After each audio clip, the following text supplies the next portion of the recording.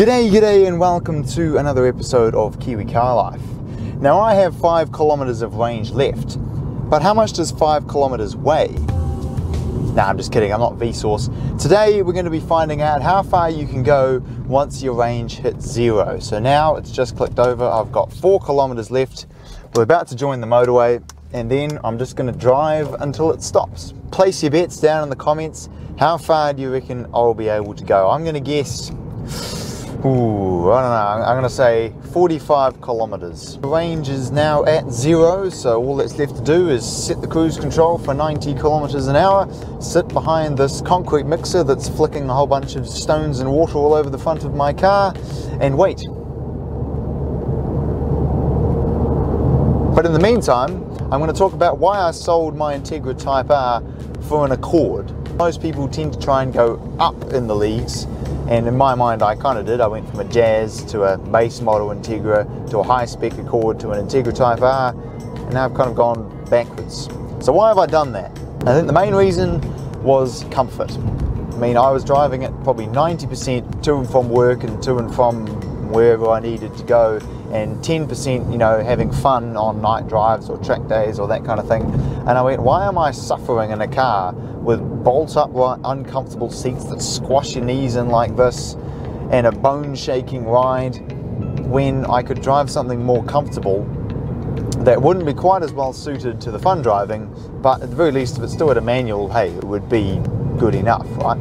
But yeah, eventually when I found this one, I think it struck the perfect balance of comfort and sporty looks and sporty driving. But either way, this Accord, I'm very happy with it.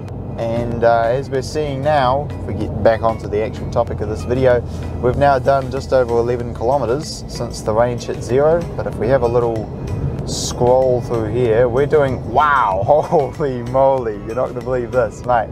We're doing 4.6 liters per 100k. Jeepers, listen to that legacy. I suppose if I started to actually think about this properly and actually did some proper maths, then I could calculate that. Let's assume that there was 5 litres left in the tank. We're doing basically 5 litres per 100k. Then in theory, we could do 100 kilometres. And do I feel like driving for 100 kilometres for no reason whatsoever? Not really. And here we go, that's 35 kilometres we've now gone, and it's still going. So many people are joining the on-ramp at well less than 100 kilometers an hour. And who is it that's leading the charge? Nissan Tiida. What a surprise. Oh man, it's the very same Nissan Tiida driver who's just realized that they're in the wrong lane. I'm looking down and we're at 47 kilometers here, which is obviously more than my original estimate. Oh, come on, mate, please stay green. Come on, yes, we'll make it. There's no way we'll stop from 100 from there. Oh, perfect timing too, the lights just went orange. Yes it is, very nice. Still going, still going, still going. 64 kilometers later. I think the real question now is, can we make it to 100? Can we do 100 kilometers on 0 k's of range? If we could, that would be flipping awesome. I can't believe this car is still going 82 kilometers later. This is ridiculous. Oh, there it is. Oh, hang on. Yep, no, that's it. I'm foot to the floor. It stopped. That's it.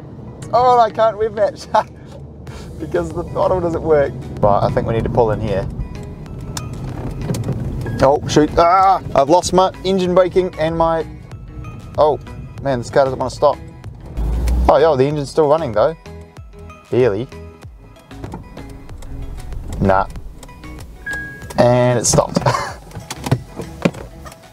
That's it. The final number, 95.4 kilometers until it runs out of fuel. Crazy. Crazy, I say.